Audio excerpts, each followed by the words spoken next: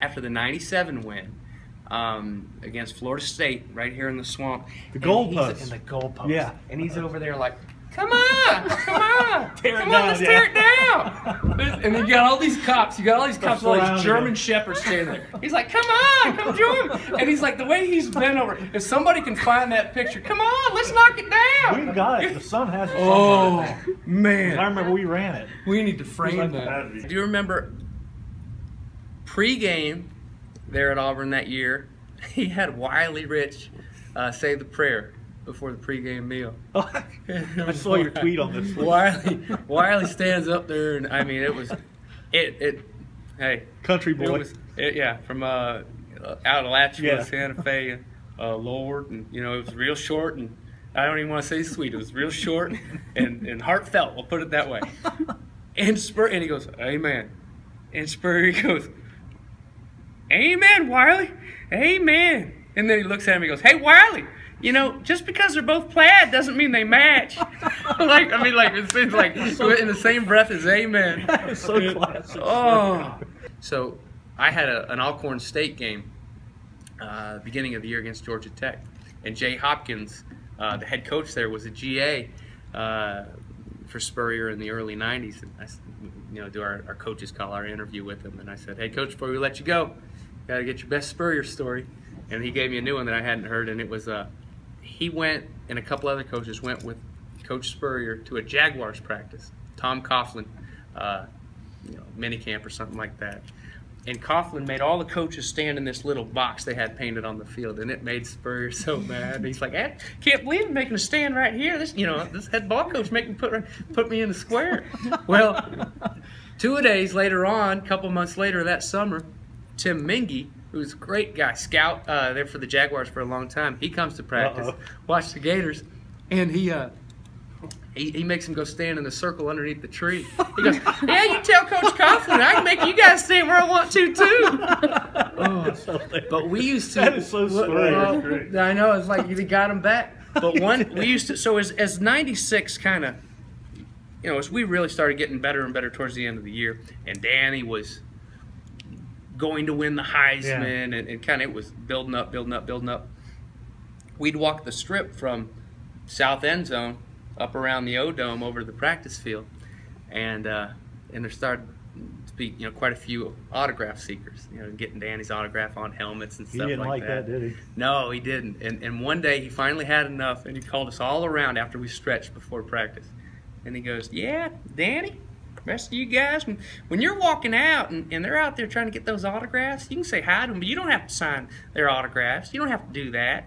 He goes, you know what they do when they get your autograph, don't you, Danny? They go to the mall and they sell it.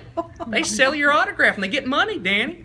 And he pauses for a second and goes, and you know what they do with the money? When they get it after they sell your autograph? They buy drugs. And then he stops and he goes, oh, hell, maybe they don't, but they could. But so my whole, when I was in junior high, I was in Texas, and the boss was doing his thing at OU. So all I ever wanted to do was wear 44 and just make plays like the boss. I mean, that was all I ever thought about. Yeah. So I had to wear 44. It's almost embarrassing how much it meant to me. As soon as I would get a media guide when I was being recruited, I quick flip through and, okay, Fee Bartley's a senior. That means I can get 44 next year. Had he been a freshman, I would be like, I don't know if I want to go to Florida. And so I had my 44, feeling good. My redshirt freshman year, I think it is. Darrell Bush, great high school linebacker from Lake Brantley, All-American. He comes in on his recruiting trip, and I'm his host. I think I've heard this one, actually. This is a good one. And so we do our thing Friday night, Saturday morning. We meet down in the locker room, and at the time, I don't think you can do it anymore, but at the time, they would take the numbers that the kids wore in high school, and they would make a nameplate, Bush in this case, and put it on their high school number. Well, there in the locker is my 44 jersey with Bush on the back. That's fine. That's what they do. And we're walking around, standing in front of it, looking at it. And it's Darrell and his mom and dad and, maybe somebody else from his family. And we're standing there. Here comes Coach Spurrier. And he goes, well, looks good. Looks good, Darrell. Shoot. And Darrell's mom looks at him and says, Darrell's worn 44 his whole life, and he plans on wearing it in college. And he goes, Batesy, you wear 44, don't you? Yes, sir. You feel like giving it up? No, sir. He looks back at his mom and he says, well, guess he won't be wearing 44 if he's a Gator. I'm like, oh, and that's him, man. He like takes care of his guys. He does. That's but true. I was nervous, like I hadn't contributed that much. I thought he was gonna make you give him up. Give it up. Yeah. And think about it, there are a lot of people. I mean, I like Urban Meyer a lot, but there's a good chance that Urban looks back at James Bates as a red shirt freshman and says, Bates, well, looks like you're going to have to earn that number back. You know, if he goes, That would be like that would be like him. Oh man, so God. That's great. Right to his mom's face. Won't be wearing it here. Oh, and then a couple years ago, we were doing for Fox Sports South. Get them in their media days. You know how they in this room, out this room, in this room, and before we do an interview with them, they have them read a few lines, you know, for all their promos. You're watching Fox Sports South, you know, like, Coach, if you would, please look right into the lens and just say, this head coach Steve Spurrier, South Carolina, you're watching Fox Sports South. And so, and he goes, all right, Fox, he goes, all right, he goes, you're watching Fox South Sport, oh, shoot. And he kind of like messed that one up a couple times. He goes, nah, I can't do that one. That one's too hard. I'm not going to do that one. I'm not doing that one. And those that have been able to, you look over the years, those that have been able to kind of ride with them, like Danny, that can handle him, you know, shoulders up type of thing. He's made great. Connor Shaw's another one. Yeah. It's I've really enjoyed getting to know some of his South Carolina guys, like Connor Shaw, because we compare stories. Hey, does he still tell you guys you're using the F word too much? Oh yeah, during training camp, right here. Yeah, you guys using the F word too much. An occasional hell damn or shit's all right. Just don't use that F word. We are. I mean, shoot, we might have been #1 in the nation, or what were we? We were up there, top 5. I think we both were probably top 5 in the nation. And it was the bye week, and you know how Spurrier loves Crescent Beach, and he made all the coaches go over there the bye weekend, the weekend they had off before Tennessee, and they're out floating in the ocean. You know, coach goes, oh, better go out to the other. Come on out here. And they're all sitting out there, and to hear Stoops tell it and say, he looks over at him and says, Bobby, how many of those Tennessee coaches you think are floating in the ocean right now? And knowing that, I mean, you know, and then fast forward a week later, and he's going for it on the opening drive in the rain at midfield on 4th down, throwing a touchdown. I mean, it's like, I know. How'd you like to be going up against that? I know. You know, I mean, that's what swagger is. I mean, every Monday, here we are, first meeting of the week. Go in, it's the whole team meeting, and one coach would get up there and kind of break down our opponent. You know, this is what we're looking at, this is what they do. Sometimes they do it a little differently, a little bit of history of the school or coaches or whatever. Every now and then, coach would get up there and say, well, they have us favored by 20. Oh, shoot, we'll beat them by about 4 or 5 touchdowns, won't we? And it's like, I mean, like, you know, not for any betting purposes. It's just like, what are they thinking? Oh, shoot, they're way off. It was so much fun that it was, and so funny that it was almost like, you know, had you been a like an intern or something on Saturday Night Live, you know, during the Belushi years, or Eddie Murphy, and just sit back there and just like, oh man, you believe that, you believe that. And the sad thing is, there are so many stories, and they just kind of like, I'll go through phases where I forget a bunch of them, but then they come back. It's like, you know, good jokes. It's like, oh man, I need to tell this joke, and everybody, I'm sure all the Spurrier stories they know some good ones, but they've forgotten, you know, tons, just probably, as many, because it's almost every time he opens up his mouth. And oh man, and you know, and I think really maybe the silver lining, if there is any, because it was a tough day to be a Gator yesterday. You know, with Will Greer and all that going down, and everything's just riding so high in Gainesville, and then boom, take that big hit, and you go through that, and then just when you kind of catch your breath after that, you hear that the head ball coach is stepping down immediately. It's like, well, wait a minute, we didn't get a chance to, you know, kind of like let him ride his golf cart off into the sunset, you know. But the one good thing I think that does come of it is the fact that you don't have to hear any more negativity. I mean, he knows that they weren't playing good football right now, and that hurt to see him, you know, not succeed against teams that he's used to beating and used to playing good football against. And so that was rough, because anytime the South Carolina played football, and even against the Gators, it was tough to root against him. I wanted my Gators to win, but you know, I'd be lying if I didn't say when they came in with Marcus Lattimore in the swamp and he's putting on his windbreaker, oh no, they're going to dump ice on me. You know, I was like, I felt good for him. Well, you know, and he had it all planned out. Well, I guess a few Gamecocks get out alive too every now and then. Shoot. And, you know, I love the guy, and I want him to do so well. And so when the last couple of weeks, as people are starting to say, oh, he's got to go, you know, they got to make a change.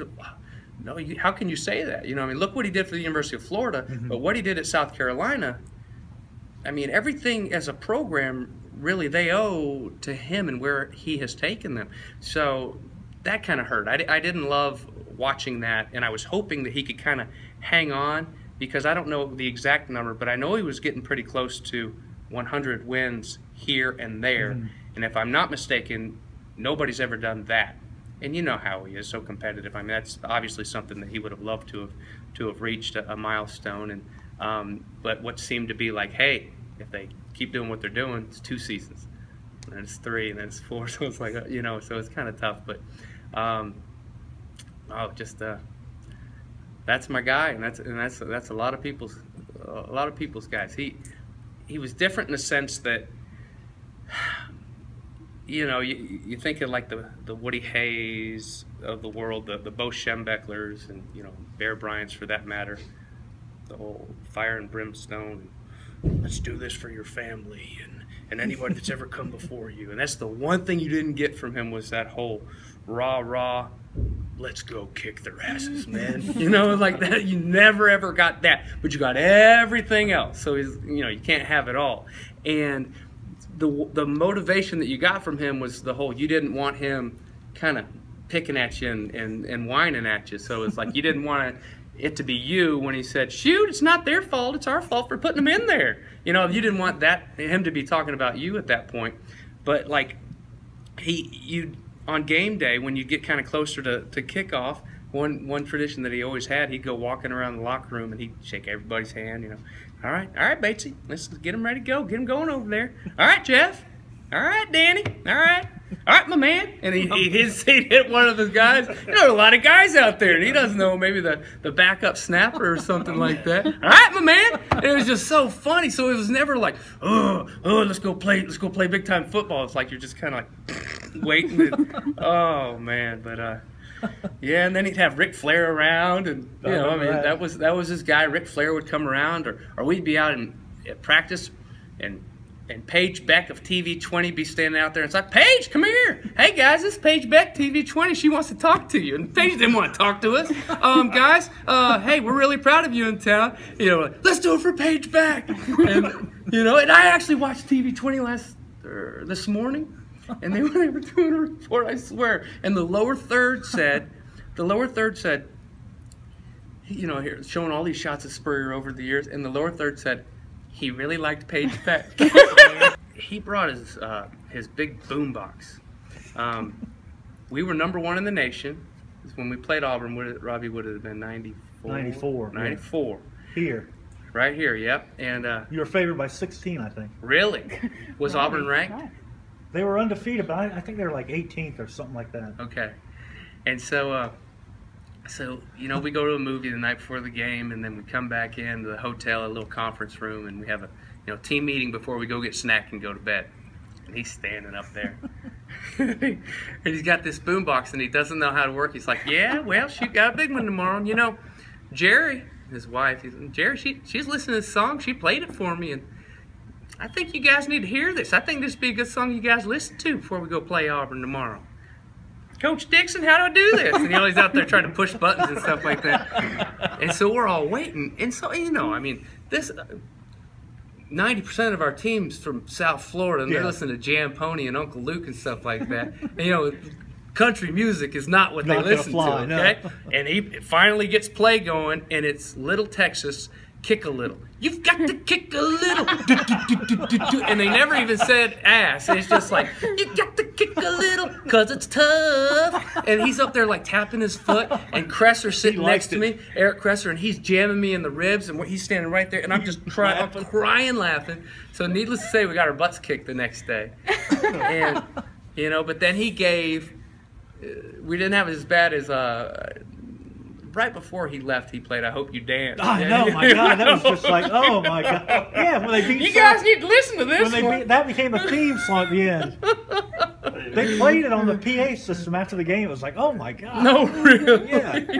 How could the players relate to that? Oh, man. I hope you dance. All right, Danny. I hope you dance today. All right, my man. It was at halftime of a game when I was getting ready. I was doing sideline reporting. I was getting ready to interview him. Oh, so you weren't playing? No. So we're getting ready. All right, Coach, 1 second. We're getting ready to go here, Coach. And he goes, Batesy, when we do this thing, you don't have to put your arm around me like all those other guys do. You're fine. You don't have to do like all those other guys do. Yeah, that's. Oh, man. He's kind of picky about that, being touched. Yeah. Oh, yeah. He needs a space. Uh-huh. Yeah, he well, he's got his space now. He can go stroll up and down the beach. He's free. Back in East Tennessee, and so that was kind of cool that he was that I was from East Tennessee as well. Went to high school in Sevier County, and so he thought that was kind of neat to have another East Tennessee guy. And I was fortunate because they really didn't recruit that many guys from out of state at the time, and you know, it was. My mom wanted me to go to Tennessee, and we called my mom. I remember all that. You know, sitting in his office. Let's call her up. Let's tell her. And I'm sitting there, like, she hangs up on me, and he's like, all right, shoot. And then he comes to my house about a month later, still on an at-home visit. And I went and met him at the curb. I'm like, Coach, listen, you're going into enemy territory now. It's been a little rough ever since my commitment. Ah, shoot. You know, he just thinks he can win everybody over. He goes in there, sits down, and goes, well, we're happy to have James be a Gator. And my mom looked him in the eye and says, I'm not. If it were up to me, you wouldn't be sitting in my living room right there. so we got a little extra spoon. Oh. But not afraid to bark at the dog. No. And you know, and I remember my recruiting trip like it was yesterday, standing in the tunnel and him telling little group that was with us there. I think Odom was in on that. Jason Odom was in on that recruiting trip, and Danny, a couple guys, and he told us. That was a great class. Oh, it was a great class. It was, you know, we were #1 in the nation, and we finished up that way, which rarely happens, you know. But we're standing there getting ready to come out of the door, and he's like, yeah, you know, Clemson, LSU, they got their Death Valleys. We're thinking about calling this a swamp. Only Gators get out alive. And then we walked out there, and you know, he's like, kind of explained it to us. He's like, yeah, well, they told me we promised all the lettermen we'll never change this block F right here. Big F in the middle, yeah. That was pretty big for him. But oh man. What about the time he let you wear a pumpkin for a helmet at practice on Halloween? Do you remember? Oh, he didn't let me. I mean, I remember you went to the whole practice wearing a pumpkin on your head. Yeah, it was around Halloween time, and there were pumpkins around, and you know, I always got to kind of tinker and stuff like that, and you know, and so hilarious. It was kind of a lot of that stuff I was able to get away with because he was on the offensive bus, and so our defensive bus was just a mess. I mean, we'd get on there and rock the mic, and we'd do Spurrier impersonations and make fun of somebody if they got in trouble that week, and you know, and so we would rock the mic is what they would call it, rock the mic on the bus on the way to games. And Ernie Batto, he got in a little bit of trouble. Yeah, I remember that. I was away at my dad's training camp with the Cleveland Browns, and Batto punched the guy in the back of the head and drilled him right on university. Yeah, we called him Ernie Badass, except on the football field. Ernie, every time he would say my name, he would say, started with Ayo Bates, Ayo Bates. So I'm sitting in Hooters, and this guy's from New Orleans, John Curtis, and I'm thinking, why not emphasize the buns? So when I graduate, I want to open up a chain of restaurants called Batto's Buns. So anyway, so Spurrier comes up to me. I hosted Batto, and he came up to me. He's like, Batesy, you hang around with Batto, don't you? Yes, sir. Yeah, she will. Hey, you need to calm down a little bit around him. He looks up to you, and he needs to settle down a little bit. He's getting in too much trouble.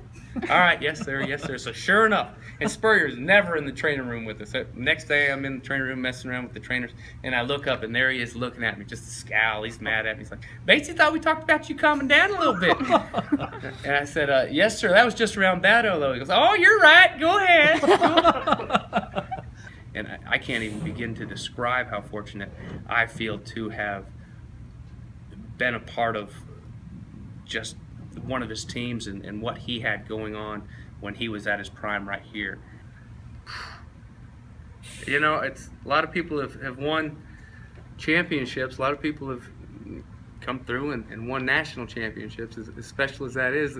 They got cheated. I mean, that's nothing. Who cares about their national championship?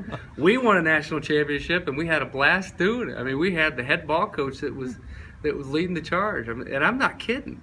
I honestly feel sorry for everybody that won a national championship, everybody else that didn't get to do it with Spurrier.